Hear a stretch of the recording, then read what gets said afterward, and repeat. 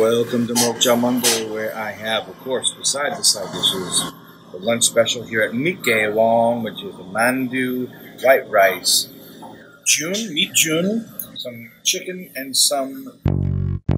Mikawon is the best because how can you not be in a place with Lee Byung-hun?